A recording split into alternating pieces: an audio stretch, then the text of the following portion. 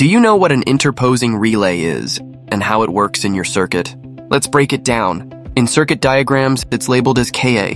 Unlike a contactor, often marked as Km, which can directly drive high-power devices like motors, the interposing relay doesn't operate heavy loads.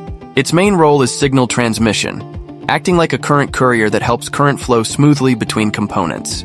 Imagine current flowing from point A to point C, and there's a control point B in between. B is where the interposing relay steps in.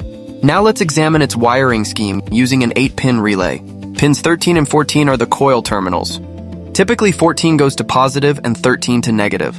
If you accidentally reverse these two terminals, it generally won't affect the coil's operation, but it may stop the indicator light from working, particularly for DC types. Additionally, terminals 12 and 8 form a set of normally open contacts, while terminals 12 and 4 form a set of normally closed contacts.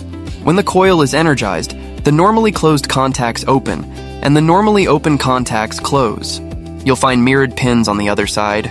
Looking for reliable relay solutions? Head over to ato.com, your one-stop shop for automation essentials.